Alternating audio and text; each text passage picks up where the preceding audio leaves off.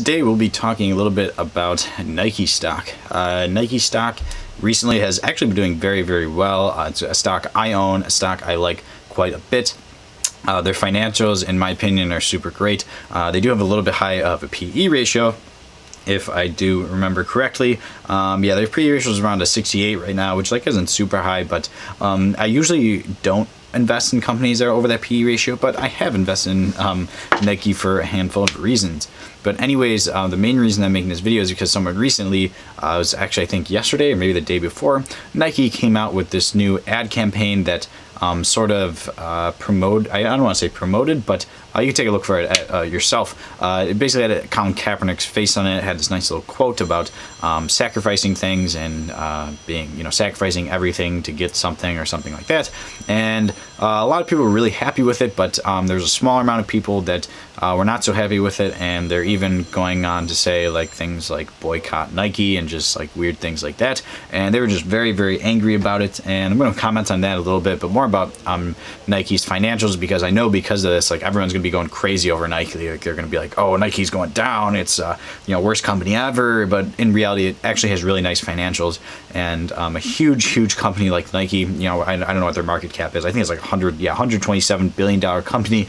They're definitely taking some very careful risk assessment before going on with a campaign like this that they knew would draw up some controversy. But I guess they say, no such thing as bad news. All news is good news. But anyways, getting into Nike as a stock and also commenting on the whole Kaepernick thing.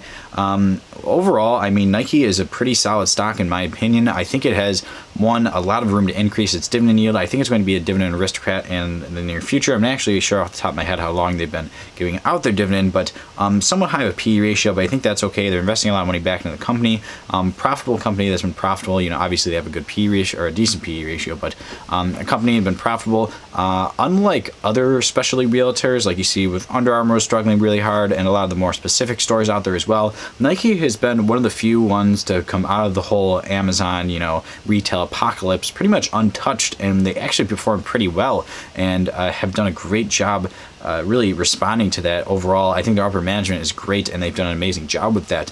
Some of the biggest reasons, I think they have a very nice online sales platform. They do very well in that regard. Well, a lot of the other companies were quite lacking in that. I mean, this isn't even investing. This is just general. Pretty much, you should know this if you're, know anything about business. Nike is top dog in terms of branding. I mean, they're probably one of the best well-known brands in the world, and at least in the U.S. I can speak for, but definitely in the U.S., and they have done such an amazing job at branding all across the board.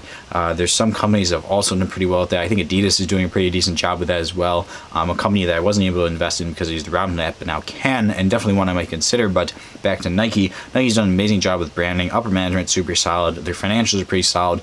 I mean, some might say that they're slightly overvalued right now, but they are putting a lot of their money back into the company, reinvesting it still, and I think they're doing an amazing job with that. Really overall across the board, Nike, pretty solid pick in my opinion. And if we look how they've done over the past few years or so, they've really done nothing but go up. Past 5 year, 1 year, year to date, they're down around right now. It's what time is it right now? It's about 2:30. I'm recording this video. They are down around 2-3% today, but I'm sure by the end of the day it'll probably be a little higher. But just to note, there's going to be a lot of news sources that say that's because of this whole thing. Very, very likely not because of that. The entire stock market's down today. The Dow Jones is down today. Nike has been leading some of that down. It is one of the highest ones down, but 2% in one day isn't very uncommon. This is very likely, in my opinion anyways, not a direct cause of that, because I really don't think, actually I'm not 100% sure about this, but I could pretty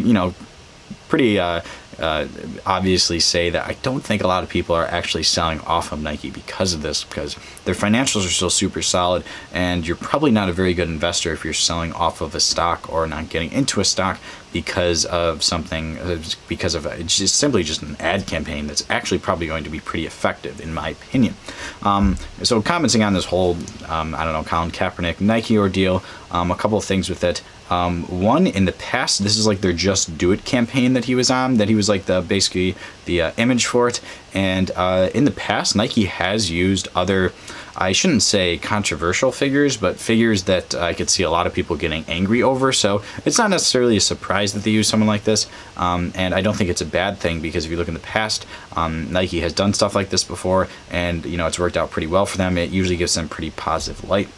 And I personally think that it's probably a good branding technique, because even though they're getting a very small amount of people who are backfiring to this, you know, the whole boycott Nike thing like that, in the past, when you look at other companies that have tried to do this, especially when they're in regards to something that isn't like positive, like most of the people protesting this are, you know, usually taking it seems to be taking it in like a racist manner, in a, you know, they're doing it for an anti-police matter, when, you know, they just simply put a guy's cover on the, you know, cover of their magazine or whatever, or their campaign. So it's not as if they're like directly like insulting someone or insulting troops or something like that. I don't think Nike's doing anything particularly bad or like evil when doing this. So in the past, when there's been those like boycott things, especially when they're kind of more towards like bigotry, things like that, when you look at Target, and it's happened with Walmart, especially Target. This was reminding me like exactly of Target a couple of years back. I don't know if you guys remember it or saw it in the news or whatever. Target wasn't an ad campaign, but they basically said their bathrooms were going to be gender neutral. So, you know, normally men's, women's room, they didn't really care who was going in it. They were like just saying you can go in whichever bathroom you feel more comfortable with. And for whatever reason, a lot of people, and even still today, when I make YouTube videos and talk about Target, some people still say they don't go into Target. Also reminded me of Starbucks a bit, but some people still say like they won't go into Target or Starbucks because like their bathroom issues or something like that, which is like super weird. I've never once in my entire life cared about where I went to the bathroom, or heard of anyone that really cared about where they went to the bathroom, as long as it wasn't like in the middle of the street or something like that. But when Target, I mean, people were going crazy. They're like, oh yeah, the stock's gonna go down like crazy because of this, the stock's gonna drop. And Target actually did go down a little bit, not having anything to do with that, just having to do with the whole retail apocalypse like I was just talking about, and them not pushing online. But since then, Target's actually been doing pretty good, and they have been performing pretty well overall.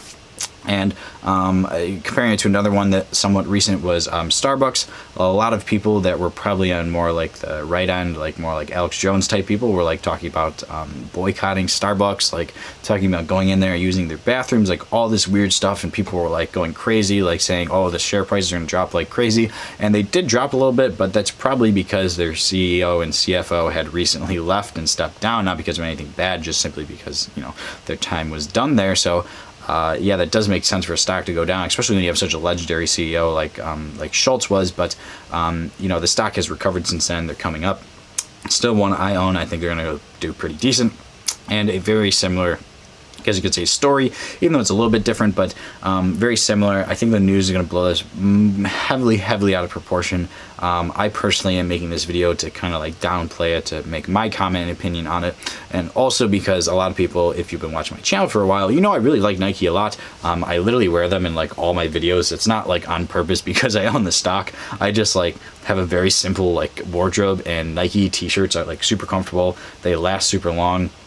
And they are a little bit more expensive than other ones, but I do like them a lot. I mean, this t-shirt I have probably had for like 4 years now. I'm not even kidding. Like, I've actually owned this t-shirt for 4 years, and if I owned like a $5 t-shirt for 4 years, it'd probably be ripped in half by now. But so I don't actually do that on purpose. I even got like a Nike hat over here too. I was gonna wear it during the video, but then it looked a little weird with the lighting and stuff, so I decided against it. But was thinking about just repping all Nike for this video, but decided not to.